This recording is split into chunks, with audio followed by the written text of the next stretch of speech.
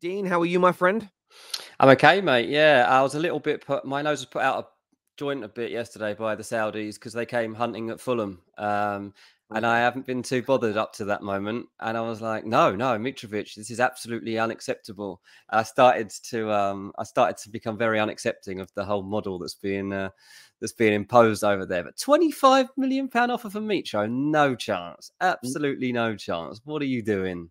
I hear you. It's funny as well because I'm seeing Liverpool fans celebrating online right now. My God, we might get rid of two players that we think are past it. 50 million, we can buy someone better. And I'm like, hang on. A week ago, so many of these same guys were talking about how money from the Middle East was bad for football. Now suddenly it's their Suits you. money. Listen, I always say this to people: like everybody will condemn, millionaires and billionaires and the way the elites operate and where money comes from until they get money or they get a chance to better themselves or their lives or their football team, and they all go very quiet. That's because the world is full of hypocrites. But yeah, and look, the big one is £40 million bid for Yeah. Fabinho. This one seems to have come completely out of left field. Nobody was expecting this. A bit of an Ornstein dagger, as they call it on socials. But it just by the sounds of it, this one could really happen. Yeah, so it's obviously a breaking story right now. I mean, as it stands, that offer hasn't actually been formally made, I believe, but that it is in the works. And Liverpool are anticipating a £40 million offer to land for Fabinho, and of course, it comes hours after they step up a second pursuit in Saudi for Jordan Henderson to go over there. Initially looking to take him for next to nothing. Now Liverpool putting a £10 million price tag on him, which isn't a lot. But if you're Jordan Henderson and someone offers you £700,000 a week compared to the 200,000 that you are on now, it's life changing. Like obviously, like for me or you, £200,000 a week. Yes, thank you. I'll never worry about anything again for the rest of my life financially. But for him to go from that to £700,000 a week is kind of like the same principle, like for me or you to get that sort of money is for Henderson to take this kind of further leap, which obviously sets him for life and beyond for centuries to come. 33, it's a good offer for Liverpool too. For Fabinho and Henderson to go, that's a lot of experience from the squad. Like that is a big chunk that you're taking out of that Liverpool midfield. And you think about, okay, like Fabinho not had the best time of things and gets his fair bit of criticism, but Henderson as well. I still think Henderson's got quite a big part to play at Liverpool, and I think in helping reframe that Liverpool midfield, I think Henderson is probably quite crucial. So I could see in a situation here whereby Liverpool would be more keen to keep Henderson perhaps than Fabinho. I think Fabinho at £40 million is fine. I think it also means that the noise that we've heard about Thiago leaning towards staying at Liverpool would be more likely. Obviously, they've made the signings recently of Alexis McAllister and Dominic Szoboszlai, and that's fine. You consider that Stefan Bajcetic made his breakthrough last season, and Curtis Jones at the back of last season too. Like he was integral actually to the turnaround that Liverpool had. So what Jurgen Klopp does have to do here, he has a lot of midfield players and only 3 spots plus the Trent one that nobody else is going to play up for grabs. And that rotation is going to be difficult if there's like 8 or 9 of them. So to lose at least one is pretty important. And it'll be interesting to see if both of those guys do end up leaving. As I say, for Henderson, I feel like this is more pivotal than it is for Fabinho, because for Henderson as well, it's his spot at the Euros next summer, because Gareth Southgate is highly unlikely to pick him for his starting team. Maybe I don't know, maybe a squad at all. I'd imagine he'd still make it, but you don't know. Like it is a bit out of sight, out of mind for Gareth Southgate. If he can't be seeing you on a week to week, you are putting your spot at risk there. You look at Henderson when he's come back, these videos of him in training, like the guy's absolutely ripped. Never looked in better shape. Not that I've seen him that many times with his shirt off, but like you look at the guy right now, like the condition of him is absolutely peak. And it had the look of me to a man that was absolutely determined to show that he wasn't done. He's like 33. I'm not finished here. Like I'm still the guy that can dictate this midfield. I'm still the guy that can get Liverpool back to where they were. And now, obviously, Steven Gerrard giving him something to really think about. So it'll be interesting to see how this weighs up. Obviously, though, it is an extra £50 million that you can then put into the transfer market.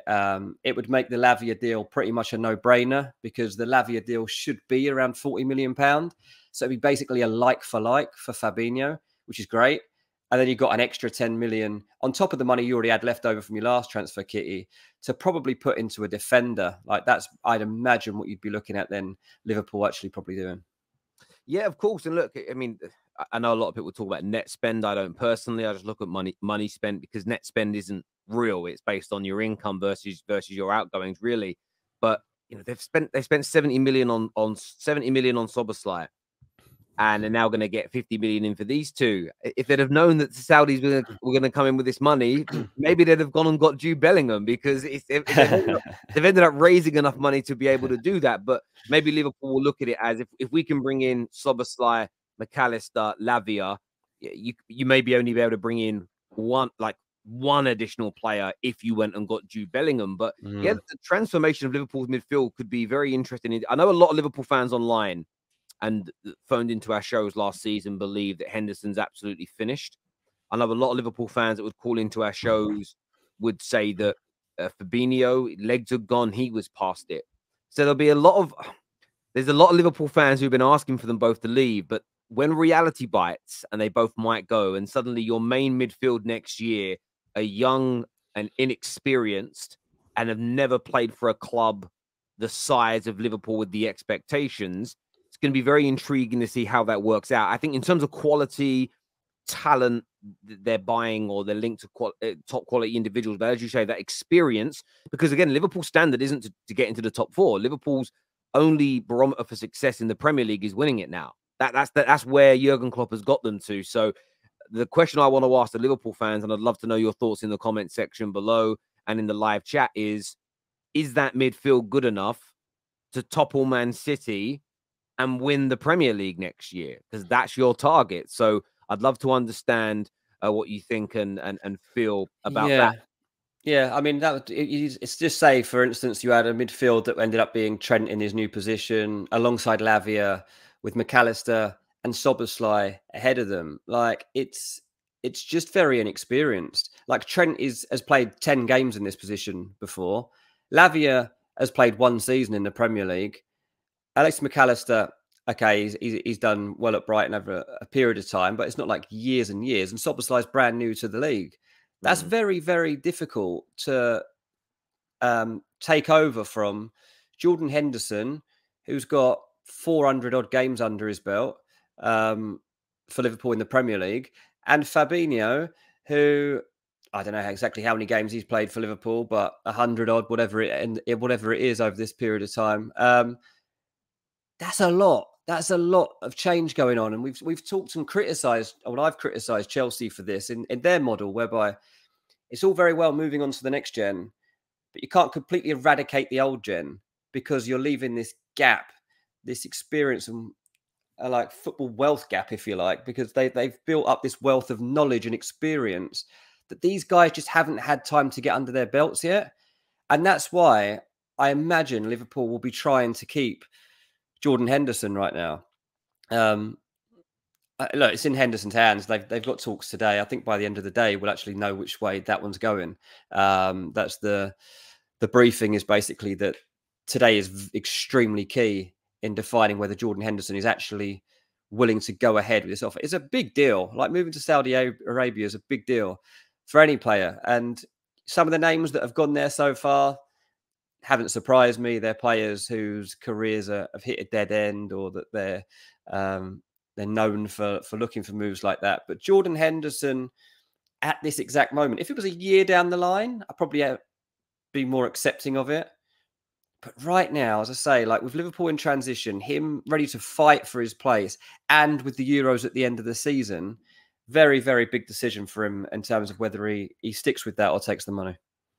Yeah, it's going to be very intriguing to see. Viewers, who want to know what you think and feel, hit the like button.